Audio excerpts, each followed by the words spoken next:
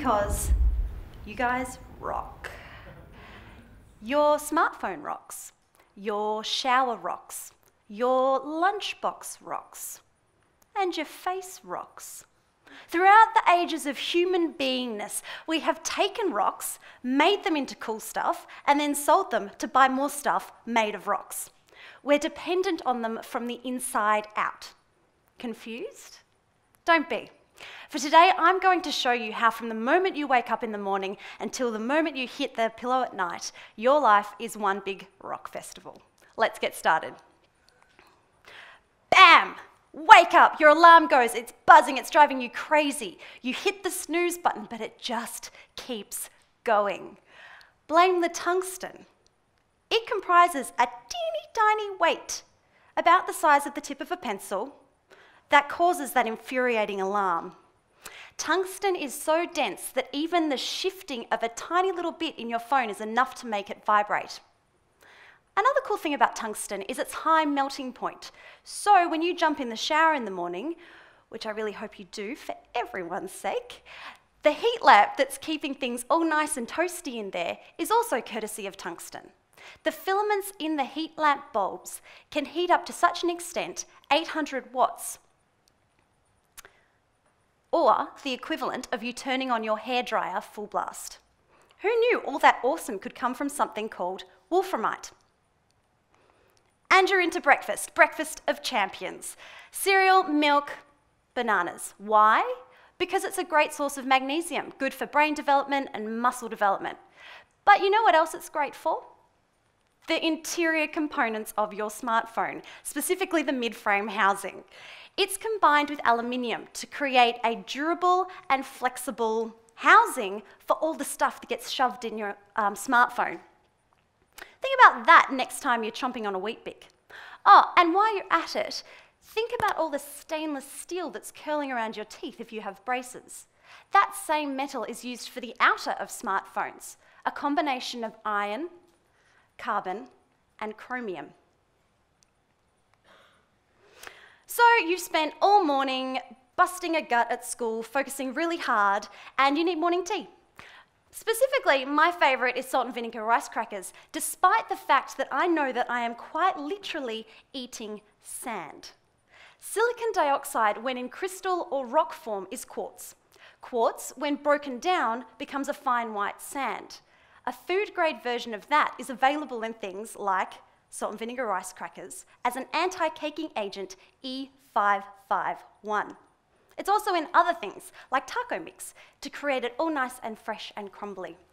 But bonus, because it's non-reactive, it's also used as the silica chip in your smartphone.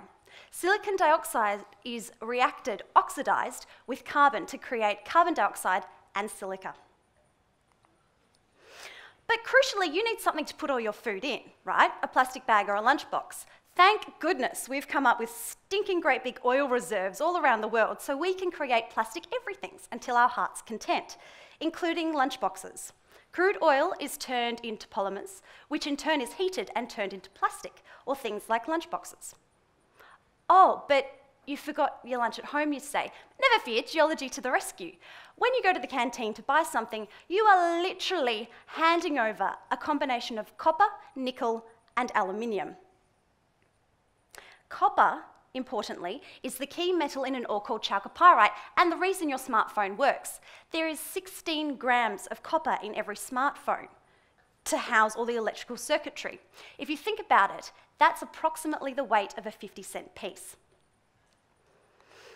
Okay, you're still going through school, but you've got extracurricular activities to do, so you need more fuel. Don't get me started on the geology of skateboarding, dancing, or football. That's really interesting. I'm going to talk to you about what is actually happening or housing around your afternoon tea, aka aluminium foil. Aluminium comes from an ore called bauxite, and it's not just used to make things like aluminium foil, it also makes the exterior of your smartphone too. And also, it's a key ingredient in things like deodorant, necessary if you play sport. The alum in deodorant reacts with electrolytes in your sweat to create a gel plug which stops you from sweating. It's actually really kind of gross. Okay, school's done. You're at home. It's evening. You wouldn't think that the same process that has your dinner plates and mugs created is also present in your smartphone. Ceramic. Ceramic is an inorganic or non-metallic solid and can be created in any number of ways. Ceramic capacitors in your iPhone are responsible for dissipation and storage of electric and magnetic current around your iPhone. They're made of something called barium titanate and are formed by a process called sintering. Sintering is actually a natural geologic process as well, formed near mineral springs to create mineral formations. But your dinner plates are also a ceramic, right? Well, in this case, they're formed from something called kaolinite, as you can see here, the kaolinite deposit in Western Australia. Kaolinite is a sedimentary rock that's formed from weathering down of minerals like feldspars, which in turn were created from crystallization of magma. So really, when you're eating off a dinner plate, you're eating off what was essentially a magma source in the very distant past. But you're stuffed, you're so tired, it's the end of the day, you've done so much stuff. So what do? Instead of doing homework, you procrastinate and listen to your favourite music instead. If it was me, I'd be listening to Pentatonics or Sam Smith. But what I'm really more interested in is the earbuds or speakers themselves. Neodymium is a rare earth element that is found in ores like monazite and bastonite. But it's important because it can create the strongest permanent magnets known, or really strong magnets in really teeny tiny spaces like your earphones. But, eventually it gets too late, you're too tired, you need to go to bed, so you turn off all your music, but don't forget to clean your teeth. It's the last rock of the day. Calcium carbonate is a key ingredient in chalk and limestone deposits, and it's also a natural abrasive in your toothpaste. That's geology in your face. It's used to brush off all those build-ups from things like coffee, Coca-Cola, or hard candy like Chupa Chups, if that's your thing. It's not in smartphones, but then again, not everything is. But I'll call it. Your entire day is made up of rocks and minerals that took millions of years to form and are present in smartphones. What we've done is we've taken a bunch of different minerals and ores and smashed them all together to create what is essentially a superhero of a phone.